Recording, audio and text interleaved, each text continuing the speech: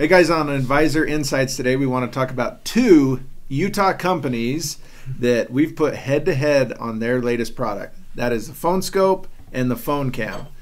It's crazy to think both of these companies are based out of Utah, just north of us here. So we argue about this a lot. Which one is better? Which one do we like? I actually prefer the PhoneSkope. I've used that pretty much my whole time I've digiscoped. I've always been a PhoneSkope believer. And Isaiah here, tell us about yours. I prefer the PhoneCam because it's a nice small ring that I can keep on my phone at all times. They make specific caps for your spotting scopes, optics, and they also make the universal adapter that you can use on anything. So, and it's aluminum. It's not going to break. Aluminum. So check this out. On our recent hunt in Idaho, it was windy, it was cold, and we were glassing some deer and some moose, and we put them together head to head. Right. First off, we have the PhoneCam here. As you can see, it comes with a little aluminum tab that just has an adhesive piece that you can stick on to any case. It comes with its own case, but I like to run the one I have, so I just stuck it onto this. And then it has its universal adapter, which basically these three tabs in here adjust in and out depending on the eyepiece you have, so you can run it on pretty much anything. Then it just threads on right here like so. Get it on whatever you want to, and then spin it counterclockwise to lock it down. You're good to go. Has a nice full field of view on that, unlike some if you're out of tilt, it shows black around the rim, but this thing locks down evenly so you get the nice clear picture.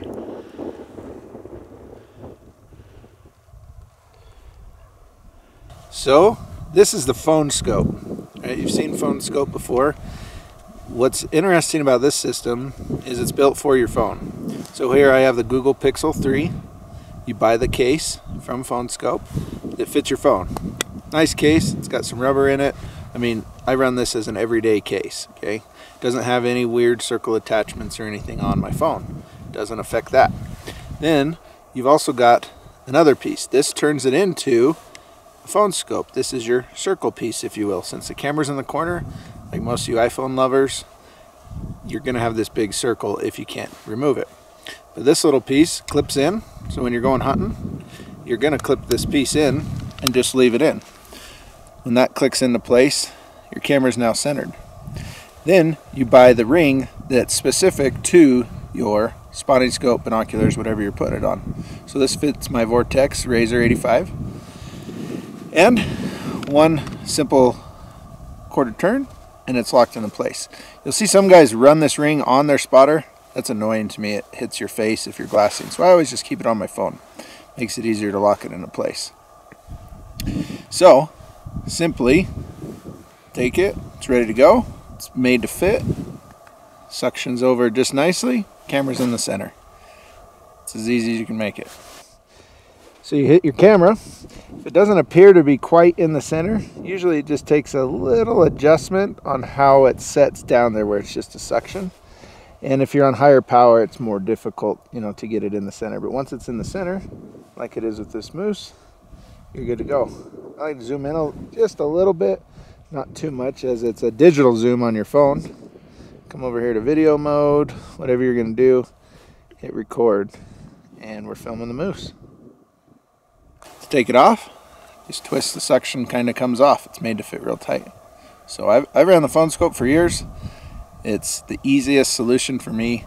It's not universal, so you'll see with the other competitor is a universal fit. PhoneSkope does make a universal one, but I prefer to have a ring for every optics that I run. So I keep them right here in my optics Velcro case. So I got binoculars, other spotter we're trying, and this ring. So simply by switching out the ring, I can go from binoculars to spotter, vice versa. But if you want to have a universal, you got to get the universal ring. So that's PhoneSkope.